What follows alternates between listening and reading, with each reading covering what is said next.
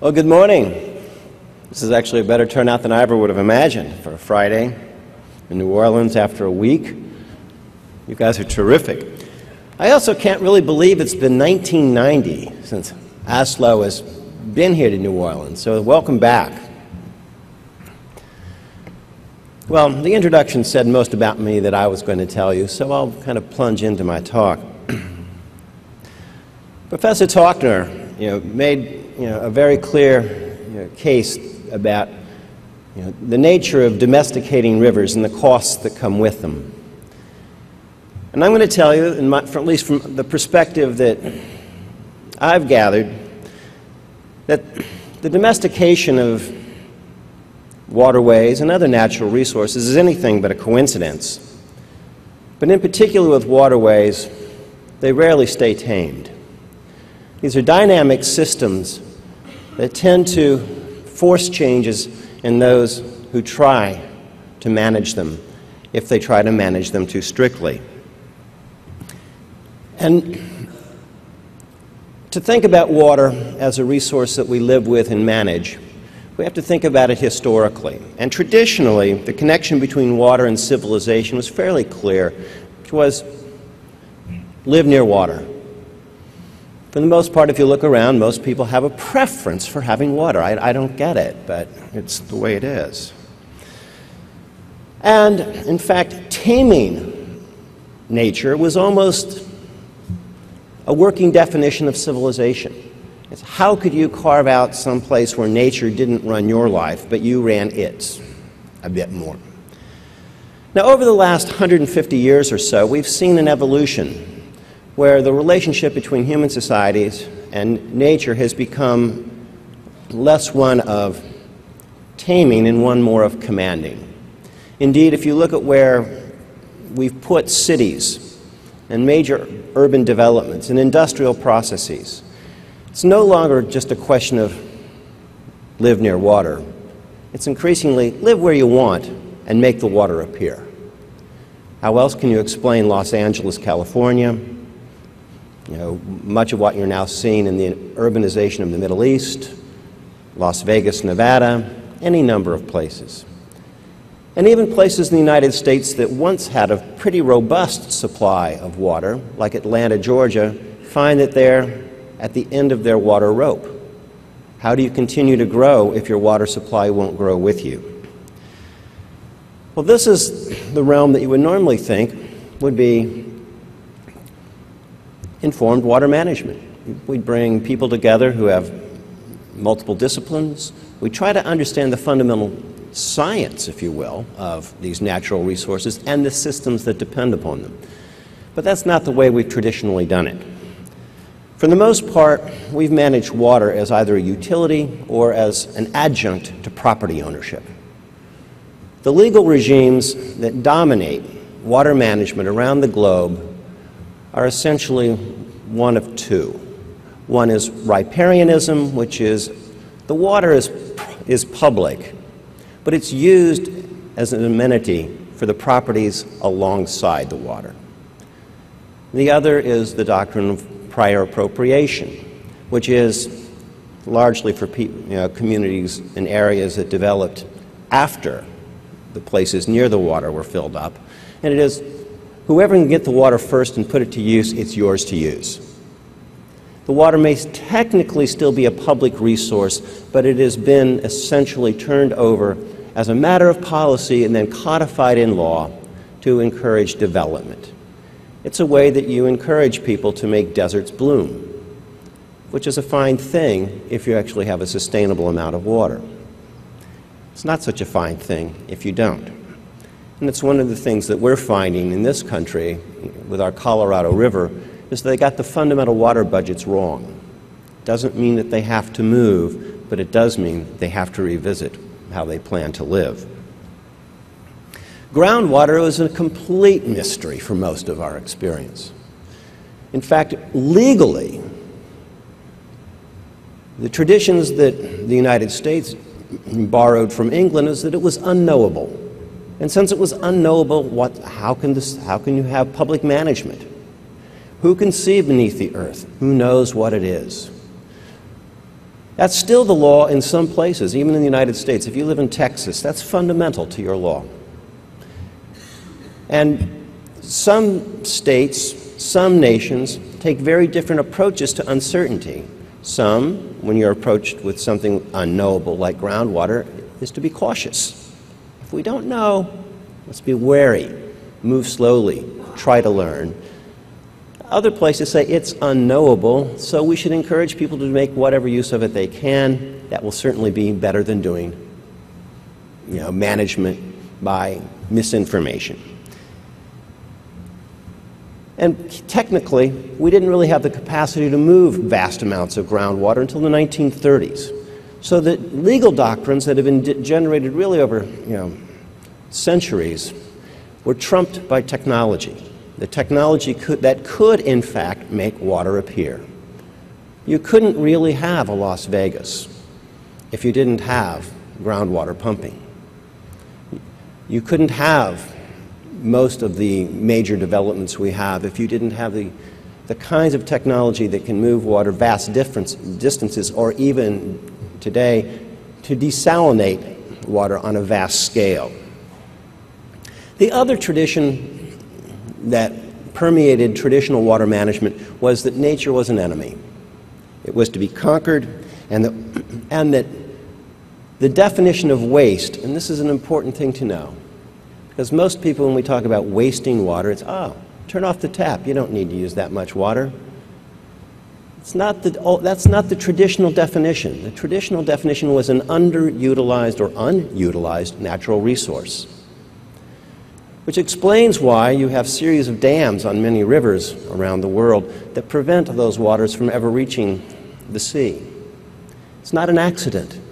It was policy which then became law. Laws that don't change just because we change. And I think that's one of the things I think is vital to understand, and that's why, if you will, the square pegs round hole analogy came to mind, is that we are now working in a world where water is very different. These systems may have worked well well enough when there were fewer people, fewer users of water. The numbers of users were more limited, and where the water that was available was easy to get. That's no longer where we find ourselves increasingly. We find ourselves with depleted river supplies. Reservoirs are low. We find groundwater playing out. The largest aquifers in the United States, the Ogallala, is essentially a mine. It's a water mine. There's no reason not to use it, but there's no reason to expect the mine not to close one day, and it will. We're now seeing water becoming a bigger part of energy production. Well, sure, we've always used water, in turbines and generators. We've used it in hydropower, but we've never really used it in the ways that we're using it now. Essentially, as we move into biofuels and into fracking, hydrologic fracking, where essentially water is being used as part of a process and often as it's a consumptive use, which is putting vast new demands on waters that were already under stress.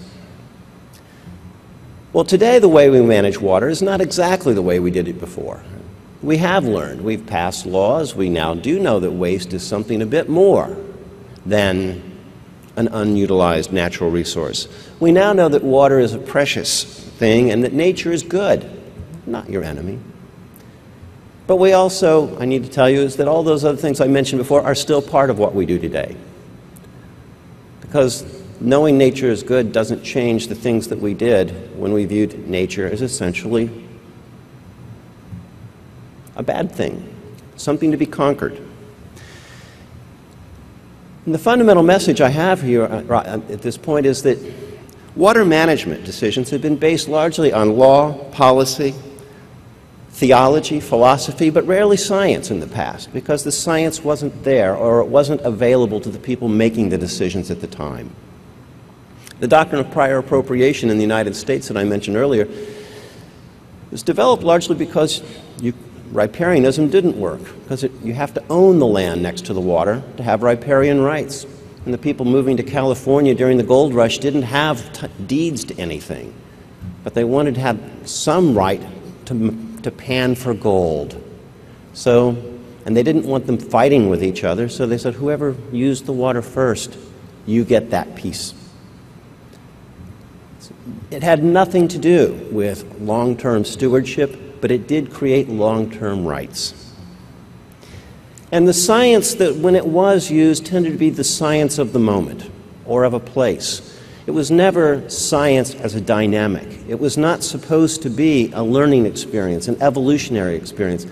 That's where law and policy parts company with the way we tend to learn in our individual lives.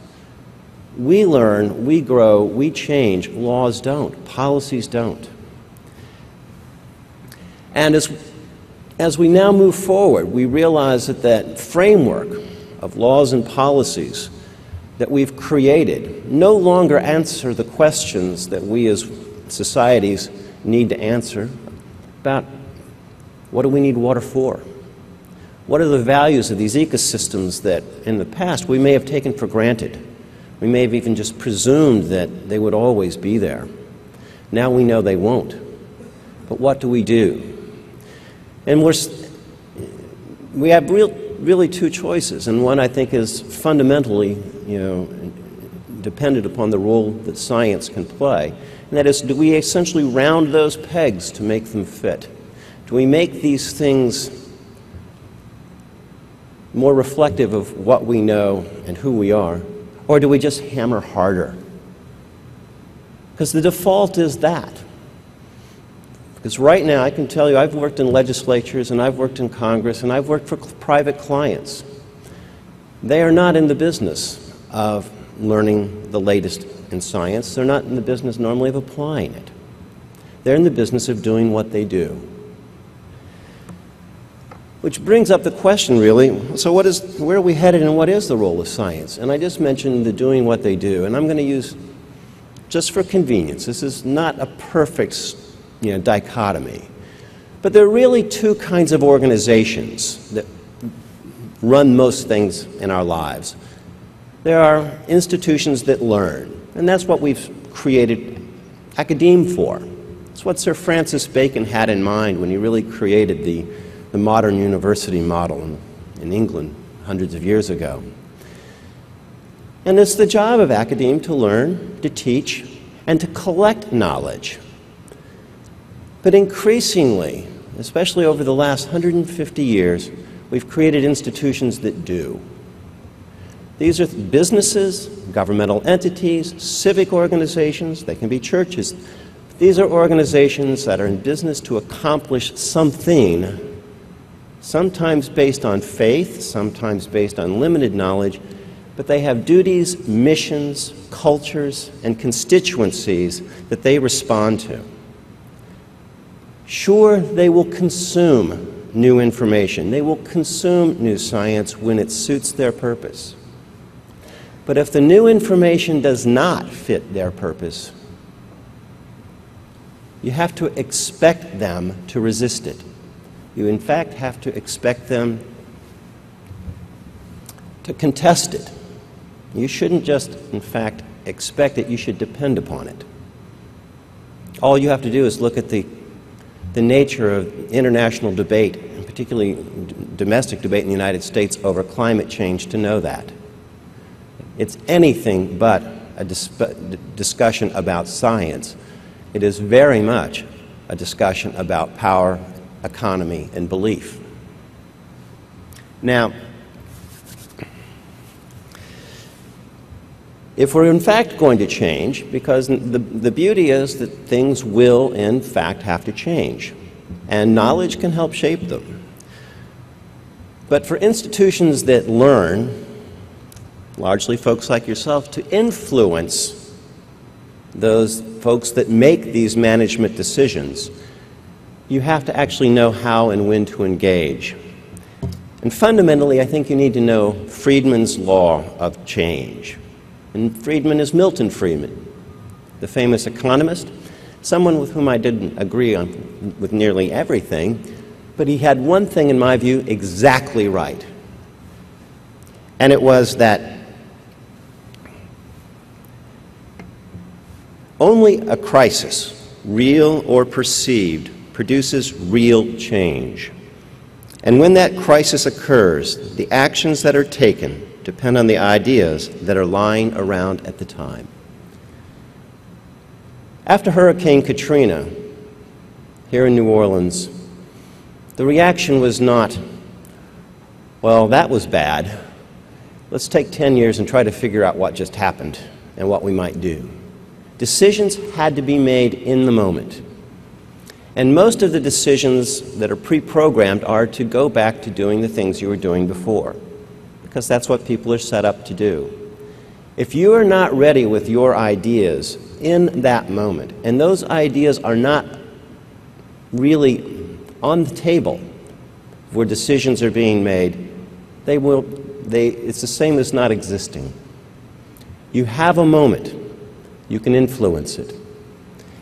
Now, it's not normally the role of scientists to create those crises or even the solutions, but you do have the ability to inform those for whom that is their job. And I'm also going to show some things here in a moment just to give you an idea of why I think this is a time for this kind of change, because water issues are coming to a head so broadly that the status quo can't hold. There will be new approaches to water management and water stewardship, but we shouldn't assume that there'll be necessarily improvements. Only by effective engagement can we make that kind of assurance. Now, when you're dealing with any activists of any sort, and that can be a business leader, a politician, it can be a religious leader, it can be an environmental activist, it can be anything. Anyone who's in that realm of trying to influence and then make decisions about public management of resources, you need to know that they will be interested in science, but again, primarily in the science that works for them. They will use science to advance their aims, and there's nothing inherently good or bad about it. It just is, and you need to know it. Because they're not really out to learn or to teach, they're out to win, because that's the metric that defines success in their realm. I do think it's vital, however, to take the time and to find the ways to engage them constructively that still preserves your independence. Now, when you do this, I want to be very clear with you, should expect some heat. You should expect, first and foremost, people who don't like what you're saying to call you an egghead or someone who is not a realist. You'll be called an activist. They'll look through your record to find something that you did wrong before. I don't mean did wrong, got wrong. As though science is not the process of testing, proving, and disproving. And you'll hear that science is just another viewpoint. It's just like any other. No more or less valid. The thing that you need to understand when you hear those things is it's almost never about the merits of the science.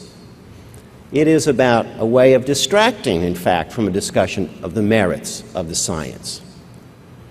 When you hear an attack like that, it is not fun, but it is evidence that you are probably doing something important. Indeed, back when I was with the Coalition to Restore Coastal Louisiana, as noted, which for the most part was an organization that was devoted to making sure there was still a South Louisiana and Mississippi River to fight about 50 or 60 years from now. Very broad constituency, very broad, community representation. But even then, I knew that if I wasn't being called, a sellout or a socialist or an extremist by somebody at least once every year or so, I was probably not relevant. The other thing you should expect, of course, if you expect heat, you should expect love. You should expect to be flattered. After all, someone's going to like what you say. And you're going to be hailed as one of the greatest scientists known to humankind. You'll be given awards, testimonials. You'll be asked to speak. You'll even sometimes be offered support for your work. As someone who lives on soft money, and I do, there's absolutely nothing wrong with it, but you need to know that soft money is not normally offered because they just believe in your work. It's because it makes sense for them to do it from their perspective. Anyone who provides funding to any researcher to look into a question needs to know that by asking the question, they can control the outcome. It doesn't mean that the science is bad. It just means that they know that you're probably not going to be working on something else, that you are probably going to be very busy, and you're not going to be able to even be engaged by anybody else's soft money. We saw this in a profound way after the Deepwater Horizon spill, which was a surprise to many of my colleagues in academia who hadn't had the chance to see a case at this level, where one of the first things that occurred was teams of lawyers from every viewpoint went out and tried to put as many people with a PhD behind their name on essentially their payroll, either as a consultant or a researcher doing work with their funds. And again, there is absolutely nothing wrong with this. But on a larger scale, it can have a very great chilling effect on the availability of information to the public and to decision makers at large. I'm merely suggesting to you that when you are experiencing heat and love, know the true nature of them. They're both efforts by people who have a reason to care about some aspect of your work.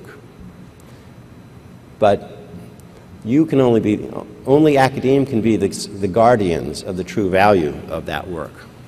So when you're approached by friends, just as much as by people who you perceive as hostile, know that you have to understand the terms that they're actually offering and make sure you negotiate well. Because, again, it's not a coincidence that they're seeking your support. I think you also have to expect to respond in this world. I think this, again, I have a number of friends, some who are on the IPCC, and it's been transformational to them. Work that they thought was going to be essentially rigorous, collegial, important work suddenly was transformed into controversy and politics, where they found themselves being the object of the story as opposed to the trends in climate, the effects of climate change, and the possible causes of it. But if you're going to respond, make sure I would strongly urge you to respond as a scientist. I'll probably be thrown out of the bar if I tell you this, but I'm going to go ahead and do it. When you attack someone as an advocate, the thing that you're really hoping for is they rise to the bait and they respond in the same tone of the attack, which is personal. If I can say that scientist X is actually a secret radical, an intemperate response will convince people he may well be.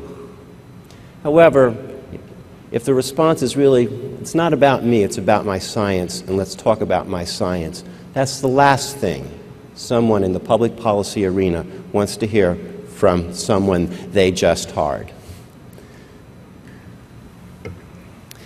And I think it's vital that as you respond, always remember that you're primarily educators.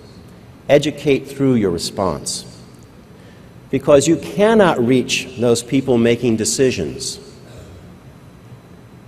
if they don't know your work is there. They don't know the true meaning of the work, and they're not hearing it from the people doing the work. If they only hear it through filters, and that is the way most work reaches policymakers and decision makers, that it's very hard for them to truly evaluate it. And I think you need to understand the difference between short-term and long-term policy making. Most people who are elected to office, they have to make their decisions to appeal to people within 2 to 4 years. Things which play out beyond that are very hard for them to put on their radar screen. Businesses increasingly work on a quarter-to-quarter basis. If they don't hit their numbers, their stock goes down, people lose their jobs. I had a very revealing conversation several years ago with some senior officials with a major oil company. How I got invited to this meeting is still a mystery to me. But they had been doing extensive work in the Gulf of Mexico, and they had in fact taken decades to study it and bring it into play. And they were convinced that their investors would never let them have that kind of lead time again. It's not just the lead time to recover money, but it's the lead time to learn not just what you're doing, but the nature of the environments in which you are working. Now, knowing that change is inevitable, even fundamental change, it doesn't mean that those changes will in fact be improvements. And I think by visiting New Orleans, it's possible to realize that this is a great example. You're dealing with a river that has been channelized to the point that's essentially starving the floodplain that it built. It's been carved up with canals for the exploration of oil, gas, sulfur, the harvesting of timber, the avoidance of enemy submarines.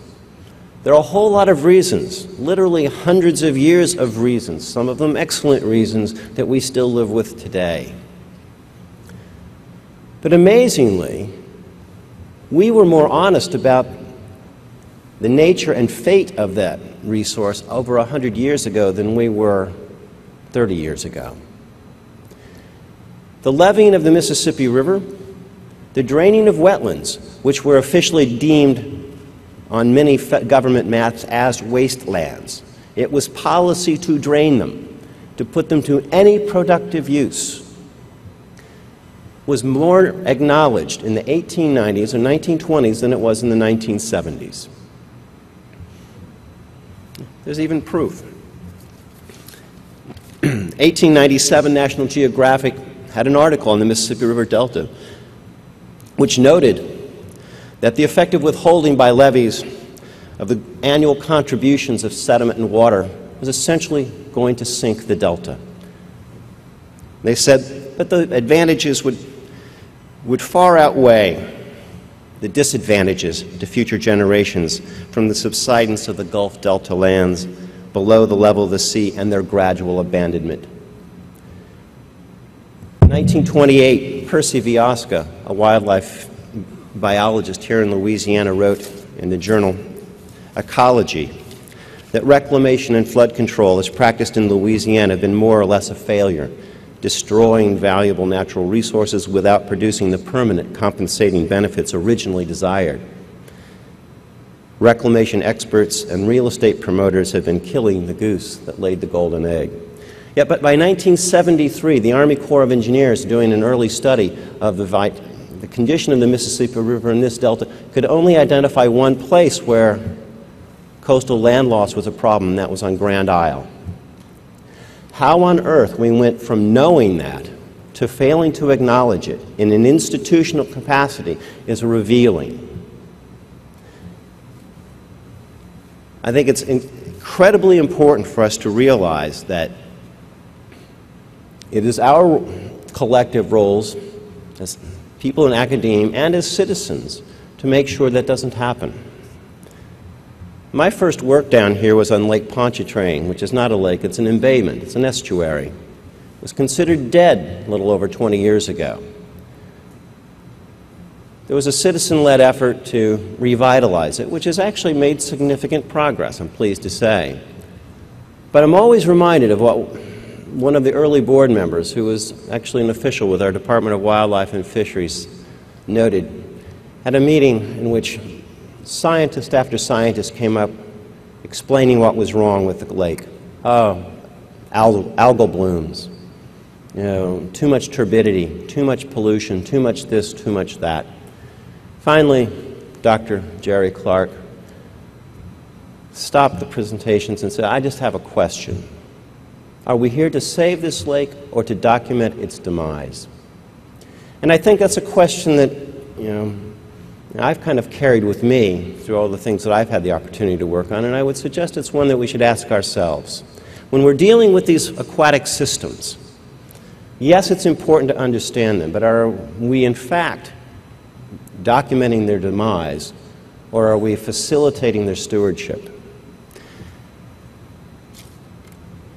It is possible to make those changes, and I'll leave you with one encouraging note, and that is several years ago, after the Clinton administration had made a commitment to restoring the Everglades, I got a meeting with then Secretary Bruce Babbitt, Secretary of Interior, and I asked him what it would take for the country to make a similar commitment to the Mississippi River Delta. I was refreshed to hear that he said, well, I understand it's actually a bigger deal. Far more ecologic value, bigger economic value, strategic value. But let me ask you something. Where's your governor? Where's your legislature? Where's your congressional delegation? We can't make this a bigger priority than you people make it yourselves. I was able to come back and get a meeting with our then governor. And I had learned one or two things over time, that this is not a meeting a lawyer should have with a governor alone. So I invited two of the better scientists I knew who understood the river and the coast to join me. And the governor said, you know, I understand this is a problem. But what I really don't know is there anything we can do about it? Well, a lawyer could never have answered that question in a satisfactory fashion. I was able to turn to my friends and I said, what do you think? And they said, Governor, we can never put it back. It will always be dynamic, but there are things we can do, especially if we start soon. That governor made a policy commitment to saving this coast at that point. It was one of those moments that Milton Friedman had talked about. But it was also one that taught me a lesson, that is never to assume that people making decisions know enough to make the decisions that need to be made. And never assume they're reading your journals, going to your meetings, and talking to your friends. Make it your business, individually and professionally, to make that information available. Because I think, you know, when you talk about these systems, it's fundamentally a kind of a return to what I would call Bacon's law of sustainability. And again, it's Sir Francis Bacon, who noted that nature to be commanded must be obeyed. And I don't think we can obey it if we don't understand it. Thank you very much.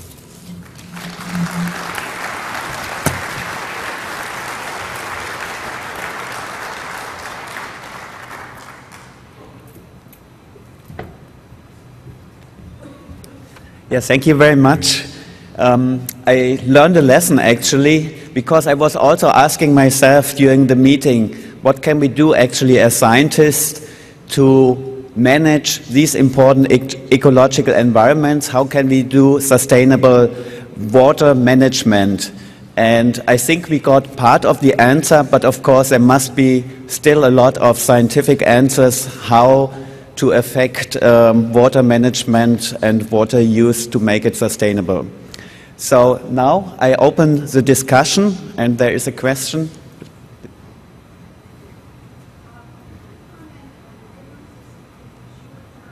Okay. Yeah. Could you comment on the differences between the short term and the long term? Because almost always when an action is going to be taken, there are certain identified individuals who are going to benefit. And very often if we say, but that's bad on the long term, that's a very vague group, maybe a generation or two down the line. So how do you deal with that? Well, I'll start since I brought it up. I think in management terms, long term has become about 5 years. I wouldn't have said that, not so long ago. But again, you have to think in terms, ecologic terms, geologic terms, very different from management terms. And if we're going to be influencing management, you have to think in terms of their horizons. You may not understand them, you may not agree with them, but you have to be aware of them. And that is, to me, where I would draw the line. Well, for example, if an area sells their water rights, they get money this year. Maybe they get money every year for a certain amount, but that commodity is going to become much more precious in the future, and they've limited their future. I would agree. But I would also say that for people who are balancing budgets year to year, quarter to quarter, again, the present and the short term are very clear to them. And I would say about, again, I wish it were otherwise, but 5 years is to me what I find the public policy, long-term threshold to be. And it tends to get shorter rather than longer.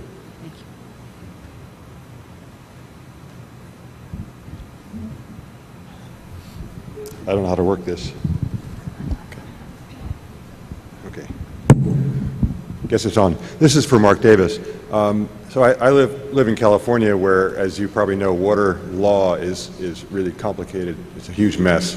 And you talked about the possible need for, well, I think you implied the need for changing laws in some of these overlapping and overlying water rights laws and so forth, to make it more flexible or allow for the decrease in supply relative to demand. But is there any reasonable prospect, given that these are rights enshrined in law, for changing that law and making it more equitable, more flexible, or more usable? The answer is yes. And first of all, you have to understand that water law is sort of like saying religion. It sounds all-encompassing and like it might be organized. It isn't. It's a combination of state, local, tribal, private rights, public duties, all sorts of things. And each state in the United States has its own version. But what we're seeing, and this is actually just out of New Mexico in the last week, it has the same basic kinds of water laws that California has. So it has, it's basically a prior appropriation system for most rights. And they're finding that in droughts that they're having to actually go back and redistribute water on an equitable, on an even basis instead of a priority basis. This is a challenge which is as fundamental as any. This is a schism, because that is essentially rejecting the fundamental basis of Western water law and replacing it with something based more on communal equity. I don't know how it'll turn out, but again, water rights that made sense for ranchers and miners and small towns, when you now have cities of millions of people and you have a different type of economic base, the changes are coming. We don't know what they'll be, and I would count on them being largely uninformed. I hear ecology mentioned by lawyers and water managers and legislators. I almost never hear hydrology. And in my 20-some-odd years of doing this, I have never heard any of them mention limnology or oceanography. They need to.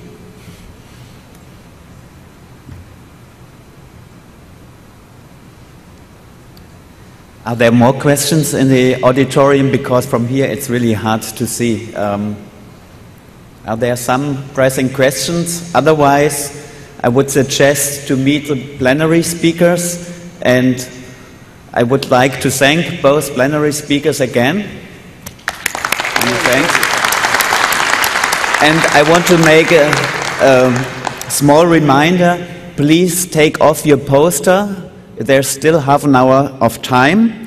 And of course, I want to thank you for coming, especially this morning. I know it was tough to be here, but on the other hand, I hope you have learned quite a bit, and we may also change our own view on our own science and how we communicate it to policymakers. I also want to thank all of you for this nice and exciting meeting. It was a pleasure actually to organize it. And again, many thanks to all the many helpers we had, and it was really a great pleasure. Thank you very much.